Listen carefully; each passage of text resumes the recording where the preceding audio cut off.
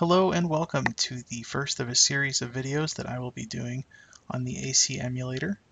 I want to get you guys acquainted with this and see where the project is currently, um, you know, and show you what's working, what's not.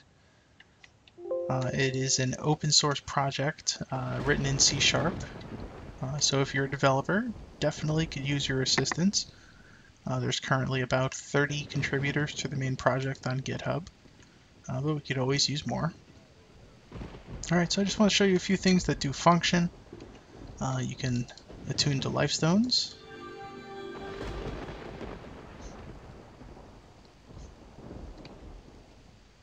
We can wield items, go into combat stances. You can switch between stances.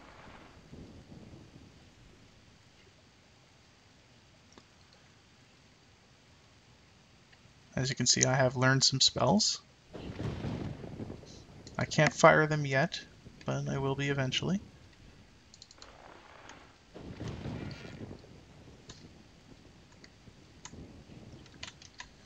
Npcs and Portals are in the game. The majority of times you'll find them. Sometimes there's some that were missing that were not captured during the live servers, but they will be added eventually. Vendors. Vendors do function.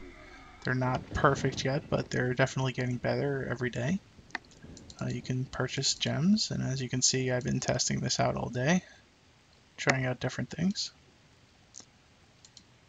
Now, it doesn't eat my pyrials just yet, but it will. I know that that's something that's about to go in. You can eat food, and it does regain your stats, so I'm going to set my health. Alright, so I'm at 15 health. I'll eat my pie. Back to 30 health. Alright, so that's just some of the basic stuff that's in game. There's more that I have glossed over for sure. There's been a lot of back-end work being done. Ripley has been doing a lot with the database, getting everything from the PCAPs, which are the captured data from the servers, the original live servers, getting that into the database to populate it in the world. That's why we have the NPCs and the lifestones and all of that. Zigegger has done a ton of behind-the-scenes network work, so you can load multiple clients in the world.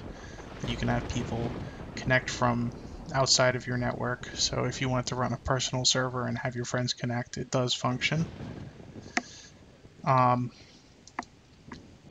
There's definitely more, but I just want to keep this pretty short. I do want to show you a couple of things that are coming soon. And it has to do with physics. It's definitely in the works right now. I think the initial pass will be done in the next week or two, and then it'll just get better from there. This right here is a picture from a custom framework that loads up the AC data and tests the physics out. You'll see the chairs and tables are all flipped over. Either a bar fight happened or it was just a bug in the rotation. That has been resolved. I just thought it was pretty funny, so I'm showing it to you. This right here, which is a little more interesting, is the physics mesh for Arwick. This is what the server sees, and it lets it know that you can't run through these walls on the server side. The client will always stop you when you hit a wall, but if the server doesn't know, it'll think your character kept running. The same thing for projectiles. If you shoot an arrow at the wall, it'll stop at the wall, and the server will know it stopped at the wall. So this is pretty important. It works everywhere.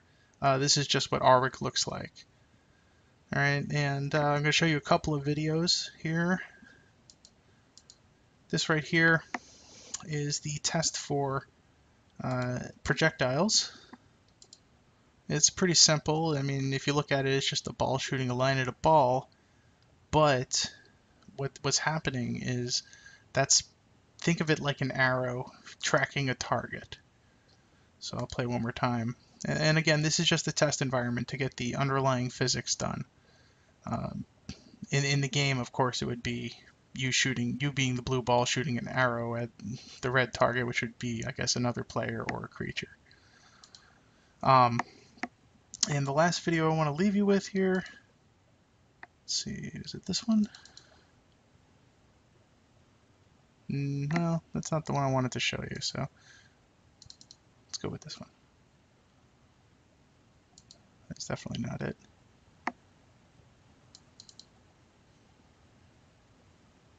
Ruined again.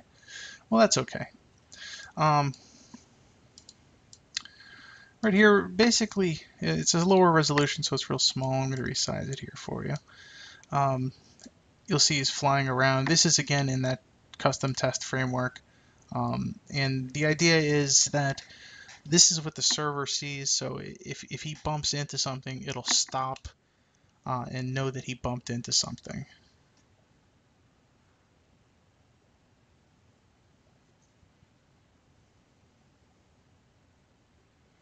It's also not the best option. I'll show you the one video that does show that much more. Although you can see he's going up the staircase there. Well, incline. And he's bumping into the walls here. But, again, wrong thing. There we go. Alright, so Candiff Keep. And it's just going to be bumping into things. But that just shows that the server is going to be able to handle collisions. Okay, it's you know, again, nothing super fantastic to look at, but it's important to know that this stuff does function in the test framework. All right, well, that's what I'm going to leave you with. If you have any questions, please leave a comment or contact me on Discord. I'll be leaving a link in the description here to the ACEmulator Discord. You can join up. If you're a developer, please, join up and help out. We could always use more contributors. And if you just want to watch the progress, definitely join in. There's discussion. People are always talking about different things, and sometimes the developers, have to ask a question about the game if they haven't played in a while or they don't remember something. It's always good when someone can chime in with an answer. All right, that's it for now. I'll be doing another one of these videos sometime soon. I can't give you an actual real date on this because it's all dependent on when new features go in.